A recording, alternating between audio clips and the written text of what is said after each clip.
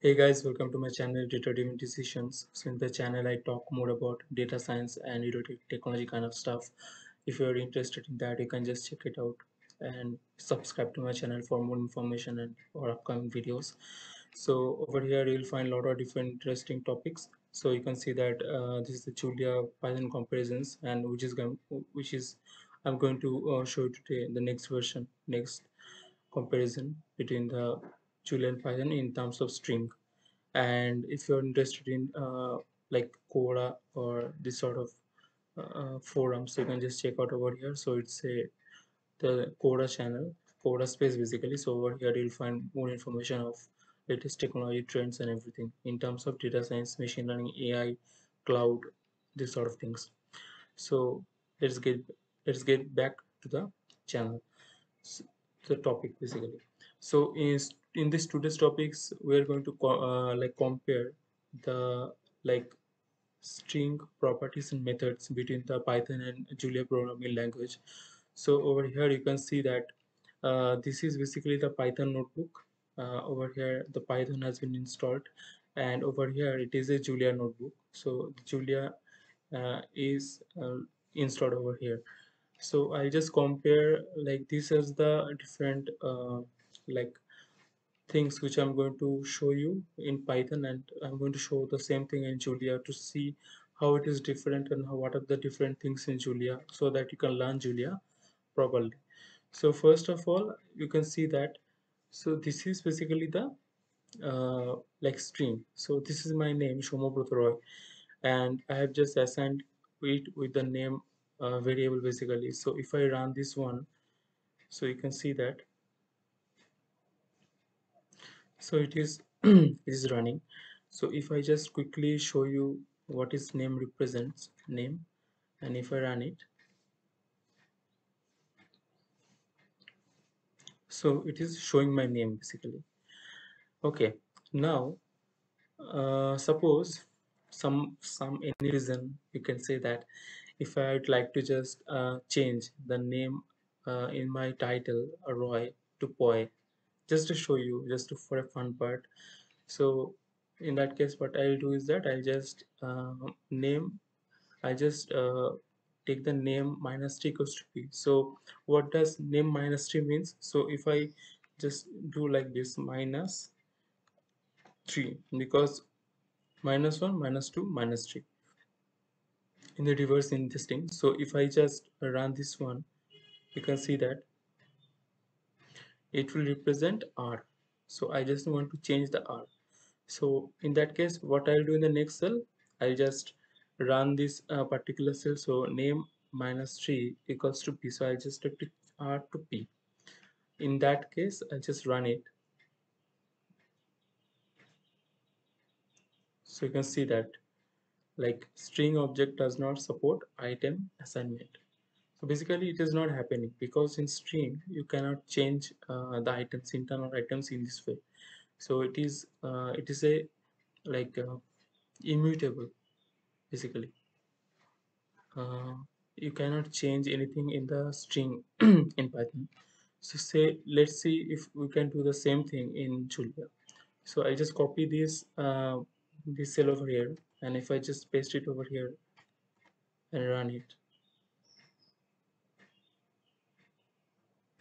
so you can see that the same string I'm getting over here. And let's see, I could get the same thing over here also in Julia.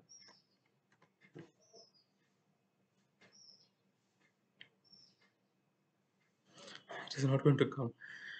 I show you for purposefully. So in Julia, the reverse indexing start at end. So basically in Python it starts at -1. So y is -1, 0 is -2 in this way. But in Julia it starts with end. So if you just give end and if you run it,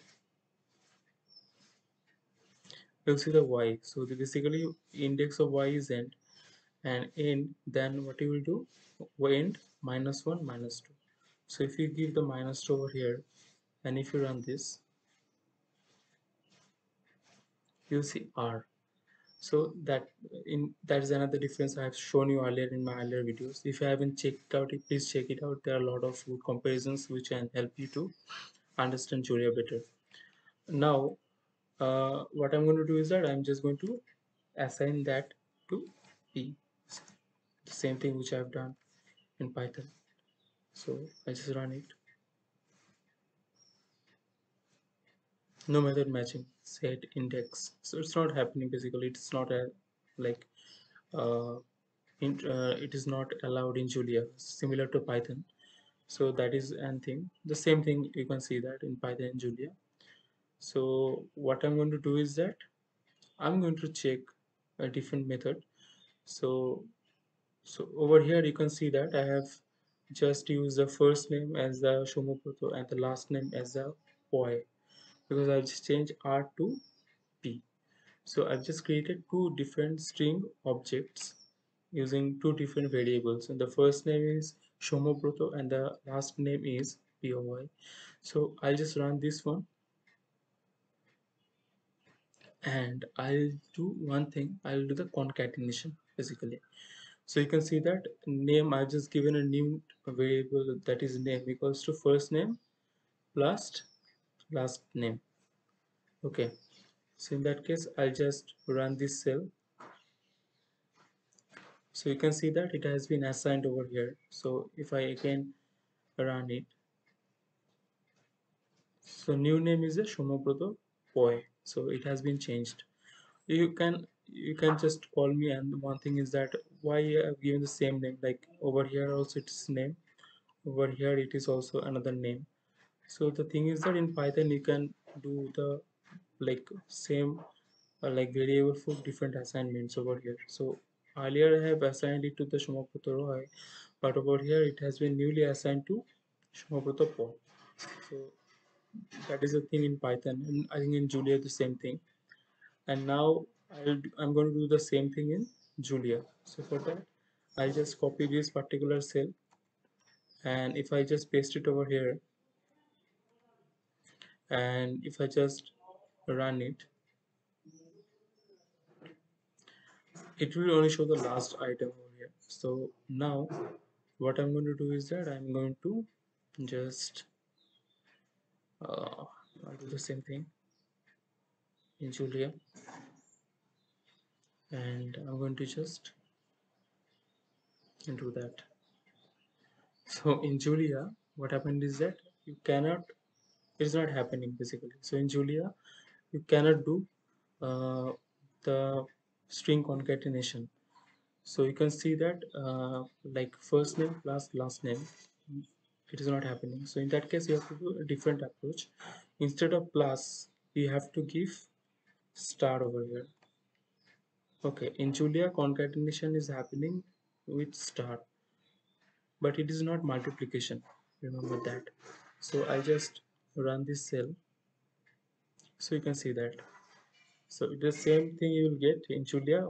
Instead of like instead of plus you should use the star, so you'll get this particular object. And now uh, yeah, I'm going to show you a different approach using function. How can you do that? You can already see that I have used name and then use the replaced method basically. So name dot replace, and then I just give the existing value that is Roy, and then I've given the existing value that is Boy. So first of all, I like to reassign the name because the name is already Boy, so I have to change it to Roy. So in that case, I'll just again run this cell. Okay, now it has reassigned to Roy. Just to verify, I can just run this cell. It has been reassigned to Roy, and now I'm going to run this particular cell, that is print a name dot replace Roy to Boy. Then I just run this cell. You can see that it's just happening, a simple formula. But in Julia, let's see if you can do that.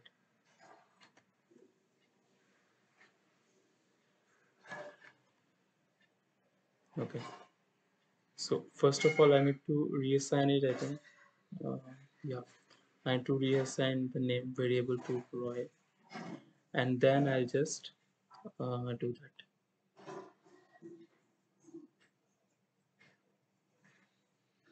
So it is not happening.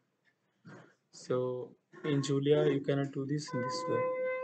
So for that what you have to do is that the method name is same, but the operation is little different in Julia.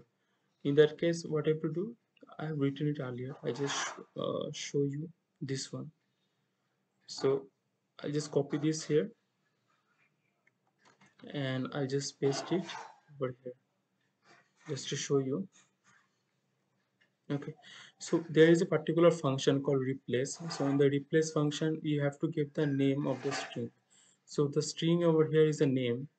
Okay, and then comma, then what in the string you would like to change. So in the string I like to change Roy into Poi. So I have given the Roy which I want to change.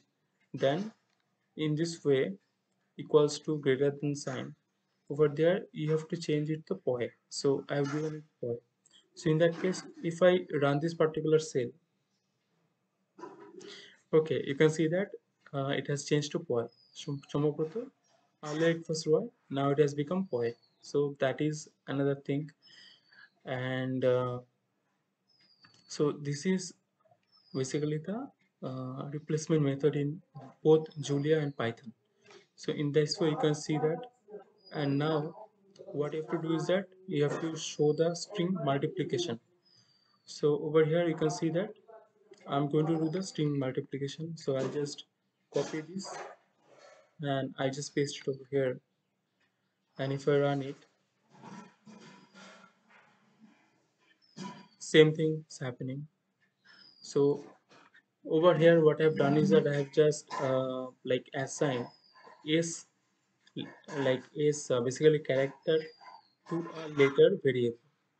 But one thing you need to always remember that in Julia programming language, if you just use a single inverted comma, sorry, single comma, then if you run it, it will take it as a uh, character. So you will not be able to do any string operations over there. So just show you. So I'll just write type of, okay, type of s, sorry, later, and if I run it,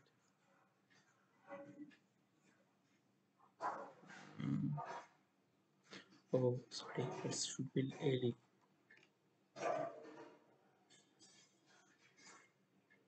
So it's a character, right? And if I just use the double invert, and if I run it, and if I again run this, you can see that it's a string. So there are two different kind of data types. So always remember that in terms of Julia. But in Python that is not the case. Both of them are the same in Python. So now what I'm going to do is that I'm going to like just to show how to do the multiplication. Suppose over here in Python you can see that I just run this cell, and if I just do this like later into 5, then what I'll get 5 s's. So because a letter equal to s, so I'll get the string with 5 s's because I have multiplied with 5. But in Julia, let's see if you can do that. So I just copy this and I just paste it over here. Okay, so later into 5 I've done it. So if I run it, so it is not happening. So in Julia, you cannot do the multiplication using 5, using star basically. So in that case, you have to use a different approach. What you have to do, you have to use instead of star, you have to use like to the power basically, later to the power 5. Okay, so if I run it, you'll get the same output as a string. So So what's the difference? In Julia, you have to use 2 to the power 5, but in Python, it was into star only. But in Julia, for the concatenation I have shown you earlier, you have to use a star. But in Python, it should be positive, like plus. So that's the two differences in Julia and Python. So um, let's go to the next topic. Yeah, so this is a very interesting one. So in Python, like suppose you just want to use it as a calculator. So if you just do, what you have done is that you have just added 5 plus 10. So 5 is integer and 10 is integer. So you are going to just add those two integers. So if you run this particular cell, you can see that it is giving you 15. So it just sum up these two integers and give you the 15. But the thing is that if you just do it as a string, so if you give 5 as string and 10 as string, and if you run this cell, you'll get 5 on 10. So it just changed the meaning of between the integers and the string. So the same thing is going to happen in Python, in Julia.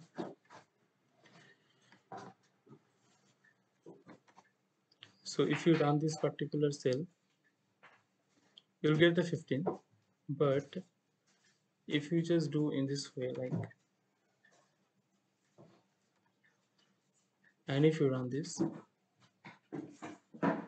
it will not let you run because it's a totally different thing, because it has taken it as a like characters, two different characters, and you cannot add those characters basically. So so uh, yeah, I have to just start in Julia. It don't let you run this. So in that case, what you have to do, you have to just change to double inverted comma,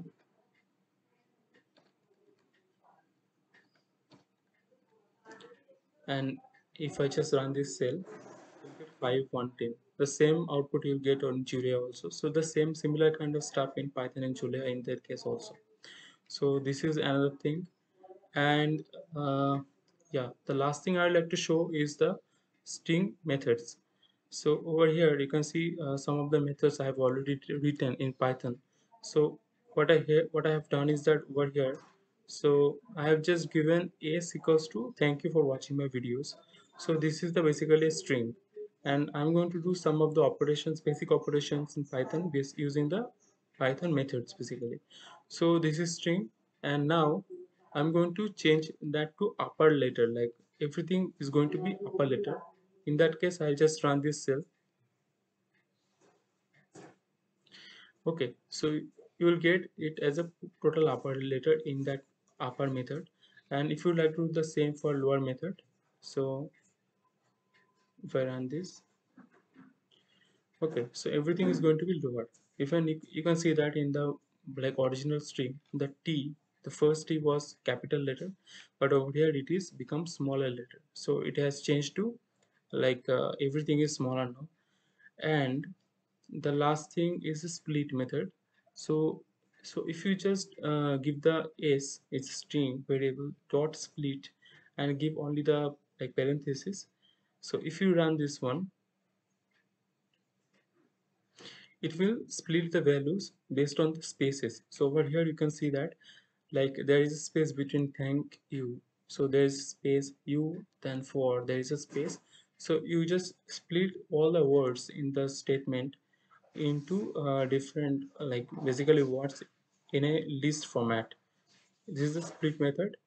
And if you like to like split it in using some other characters, in that case you have to use some of the characters. Suppose I'm going to use the a character to split it, like I like to want split in this way, like th, then split that nku in this way basically. So it will change the splitting based on the a character. So if I just run this cell,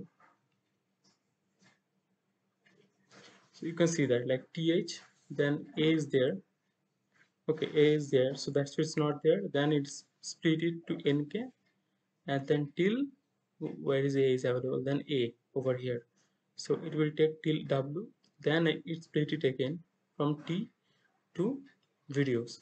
So there are three splits it has done based on the A character in like using string methods. The same thing is going to happen in Julia also. Suppose I like to do some of the methods in Julia. So if I just copy it and if I just paste it over here and if I run it, excuse me. So you can see that it is now over there. And if I like to make it to the upper letter, make it to the upper. In that case, Julia has a different function that is called uppercase. You can see that is already pop up uppercase, and you have to use S because S is the variable. If I run it, you can see that this is going to be the uppercase everything. Similar thing is going to be lowercase. Okay, lowercase S. Okay, if I run it, you can see that everything is going to be lowercase. The same thing, but and split method is happen in this way like split. You have to give the okay, S, that is a string. If you run it, you can see that it has like split the whole sentence to like different words based on the spaces. And if you like to do the same thing like using a character or some different characters as per your wish, so I'm just showing you for a yes, and then you have to give the comma. Okay, then you have to use a. Okay, and if I run it, you'll get the same sort of thing. But there is another one difference is that in Python, you can see that the outputs you get as a list. Okay, but in Julia, you don't get it as a list. So, so what is it? So basically, so let's see. So type of type of. If I give it the whole thing, okay, I'll just give this one I think.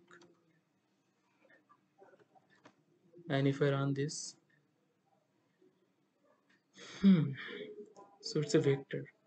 So we take it as a vector.